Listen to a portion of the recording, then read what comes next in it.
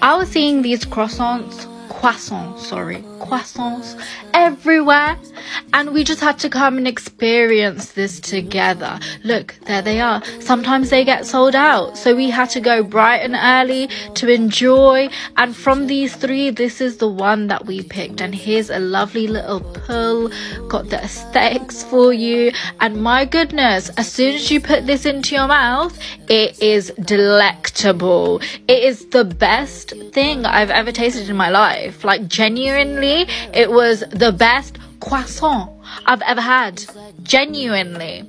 Anyways, then we went to Buns from Home to try a different kind of croissant, and we ended up with the chocolate and hazelnut one. And here we go again with that aesthetic little pull. This one was nice. It was decent. It hit the spot. But the other one was better.